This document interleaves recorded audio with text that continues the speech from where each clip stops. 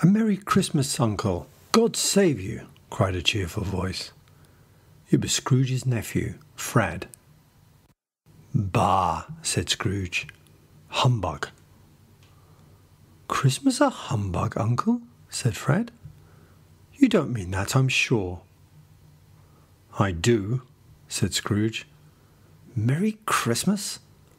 What reason have you to be merry? You're poor enough."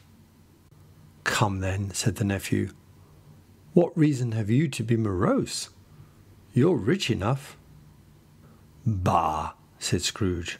"Humbug!" "Don't be cross, Uncle," said the nephew.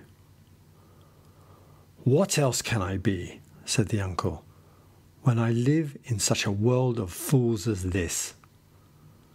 Merry Christmas? Out upon Merry Christmas! What's Christmas time in you but a time for paying bills without money, for finding yourself a year older but not an hour richer?" "Uncle," said the nephew.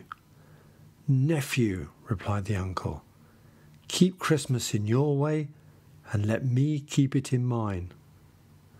"Keep it?" repeated Scrooge's nephew. "But you don't keep it." "Let me leave it then," said Scrooge. "Much good may it do you. Much good it has ever done you. I have always thought of Christmas as a good time, a kind, forgiving, charitable time. I believe that it has done me good and will do me good. I say, God bless it." Without thinking, Bob clapped his hands. Scrooge turned to his assistant. "Another sound from you," he said, "and you'll be losing your job this Christmas."